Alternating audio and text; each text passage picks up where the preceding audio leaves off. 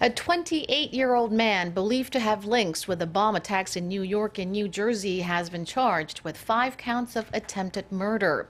Ahmad Khan Rahami, a U.S. citizen of Afghan descent, was captured after a shootout Monday with police in Linden, New Jersey.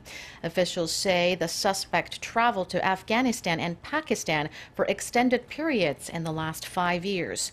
He was identified through surveillance video footage planting the bombs in Chelsea, both the device that exploded on 23rd Street and another that did not detonate a few blocks away.